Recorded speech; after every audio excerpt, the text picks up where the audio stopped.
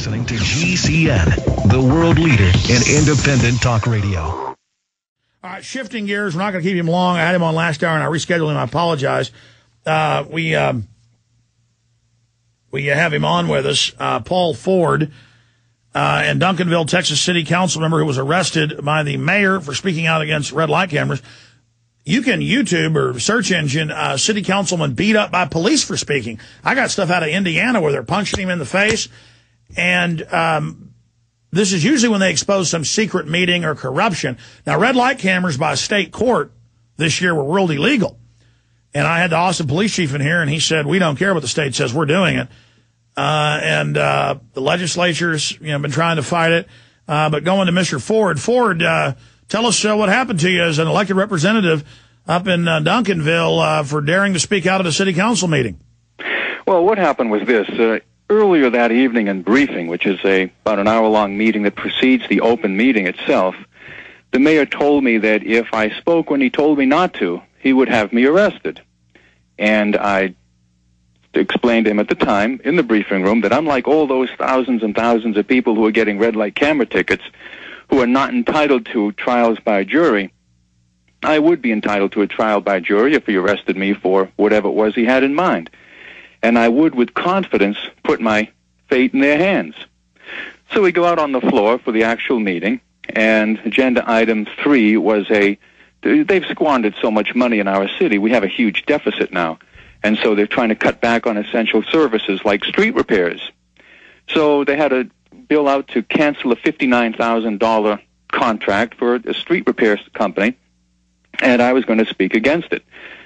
So it was my turn to speak, and I said, thank you, Mr. Mayor. Before I address agenda item 3, I want to let everyone know what the mayor told me in briefing a few minutes ago.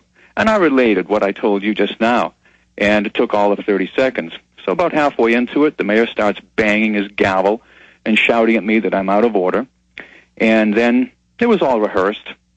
He called for the city manager. The city manager, Kent Cagle, called for the police chief, Robert Brown. And at that point, the city manager got up, walked behind me, tapped one of the other councilmen on the shoulder, and then all the other councilmen, except one who wasn't in on it, got up and walked off. Police chief came over to one side, marshal came over to the other side, and a third man, another officer in plain clothes, walked behind them with a video camera. So you can just imagine this parade of people coming up. And by that time, I had finished my 30-second digression about how I would welcome a jury of my peers, and I would confidently put my fate in their hands. And I returned to the agenda item 3. And I began with, I will not vote for this, and here are my reasons why. This is a contract. This is a bill to cancel a street repair contract, and I don't believe we should. And at that point, the police chief came over to me and said, I'm going to ask you to leave voluntarily. So I stood up, put my hands behind my back, and said, I will not leave voluntarily. However, if you believe that I'm violating the law by discussing this agenda item, I will submit to arrest without resistance. So he repeated, I want you to leave voluntarily.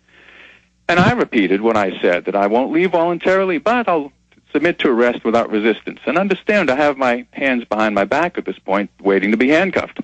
They never said to me, you're under arrest. They never said, if you don't leave, you'll be arrested. Nothing like that. With my hands behind my back, offering to be handcuffed, they acted as if I was resisting. They grabbed me. Yeah, they grabbed me and started dragging me along. And I said, hey, I've had back surgery twice. And that kind of encouraged them to be more rough. And as they're dragging me along, I started to stumble on the steps. Then as we entered into the corridor leading away from the city council chamber, I started to fall, and they pushed me down onto the ground, and I landed very heavily on my side. And, so So I ended up having to go to the hospital, and they never placed me under arrest. They didn't send an officer in the ambulance with me.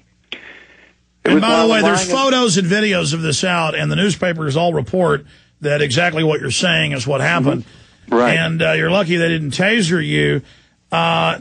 Separately, they've introduced a bill, H.R. 1966, that if something you say is hurtful and someone says that was hurtful to me or hurt my feelings, you're going to be charged with a federal felony. So free speech itself is under incredible attack. Please continue, fellow thought criminal. Well, I guess that 1966 is just a variation of the old theme of a hate crime. Yeah, I imagine. Well, so I'm in the hospital bed, and my back, I can't move. I'm urinating on my side into like one of those plastic things that they give you in the hospital. And I look on the TV, and there's the mayor saying that they've issued a warrant for my arrest. So it turns out they got a local judge, a city employee, serving as a magistrate, signed a warrant for me. I'm charged now in Texas with a Class B misdemeanor of disrupting a public meeting. So I'm in the hospital for 4 days. At the time of this event happened, I was using one cane because, as I said, I've had back surgery twice, most recently in 2006. So when I left the hospital, I had the choice, either use a walker or use two canes. By the way, I found being handicapped or disabled for a time, only from what I've seen, and I don't know exactly why, that seems to encourage thugs, kind of like a wolf-like mentality of a hurt sheep or something. I've never understood. They seem to piranha on anybody that's hurt. Yeah. Yeah, it's an interesting observation you've made that, because I've definitely found that true with the members of the city council. And as my back condition has gotten worse, they have gotten more aggressive, and they finally just went all out on April 7th. Yeah, their predatory spirit comes out. Now, getting back to the red light cameras, they had to remove them in San Diego, as it sounds like you know, because under the Constitution, you get to face your accuser. This is a robot, a computer. Yeah, they had Lockheed Martin, the defense contractor, making money off of it. I know state courts in Texas have said they can't do this without having a license for private detective work. Yeah, the Ward case. But they just don't care. I had the Austin police chief, and he said, I don't care. We have SWAT teams. Stand by for rule. They'll do it until they can't get away with it, until the politicians who enable these things are voted out of office. Now, I know that there are many people in the Texas state who are against it. I've been in close contact with many members of the Urban Affairs Committee, for example, and there's a lot of sentiment to do away with them. Yeah, polls are over 90% in the state against it and everywhere else. But again, magically, it just continues. We don't want on every issue, we don't want it. And the government just says, look, Northcom standing by. You know, the military standing by. This is the new America. But you know, Alex, the real problem that I'm encountering here in Duncanville, Texas, is tremendous voter apathy.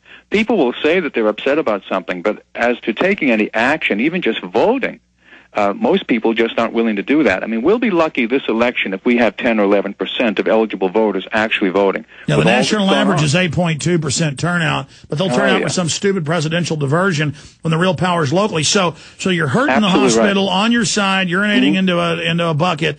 Well, what happened? Not quite, but similar to that, yeah. Well, you said into something. The point is, so you're there. This is going on. You're now, they're grandstanding on TV. You're this arch criminal on the loose. What happens next? Yeah, well, they actually played that up quite a bit. The mayor was they contradicted themselves, but they were trying to get across the idea that I'm this dangerous felon. And of course, this is my first, so far, my only arrest for anything. And the mayor said that the city manager, Ken Cagle, said that they have had to increase the police presence at the city hall whenever I'm there. And the mayor, and he was said, because with all that's happening, you just don't know. That was his excuse for this, overtime.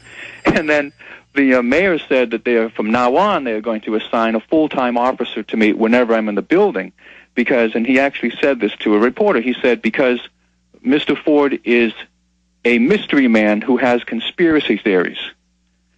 So they're painting me as this very violent guy. So I get out of the hospital. I'm limping along on two canes now. As I said, it was either that or a walker, and I already had the two canes. I heard you may actually be the person known as Godzilla. I mean, you're like, come from the sea, from the deep. You're like this deadly kraken. I mean, you're a boogeyman. You're what children fear under beds. I mean, how dare you not want the red light cameras? The mayor and people, this is very important, that they get all this done. So you're out there on the cane, vicious, deadly. One thing I want to point out, that the red light cameras, that and a website that I recently set up, Paul Ford Reports, were kind of the proverbial straw that broke the camel's back. I have been, for the 2 years I've been on the council, constantly asking a lot of questions that the other members, most of the other members of the city council, do not want asked, and bringing up a lot of connections, campaign contributions, relationships, things like that. There's a lot of money being wasted on developments that don't go anywhere. There's a lot of sweetheart deals. It's just a constant sort of thing. There's like everything has to it some sort of secondary agenda, where there's some money being diverted. I mean, even such simple things as we're running up this huge budget deficit, and now they're instituting forced furloughs. They're giving workers days off without pay, and no mandatory in that. And there's still, the city council members are still traveling around the country, going to Reno and Orlando on these junkets, allegedly. Maybe they should just declare themselves royalty. Councilmen declare themselves royalty and start wearing crowns or something. Let me add a point here. I have the Department of Homeland Security. You probably heard about the report a month ago where they said veterans and gun owners are the #1 terror threat. Right. Well, this is the appendix to that. It says alternative media that make connections. So maybe you're a terrorist because you're making connections about political contributions to them and then what they're doing.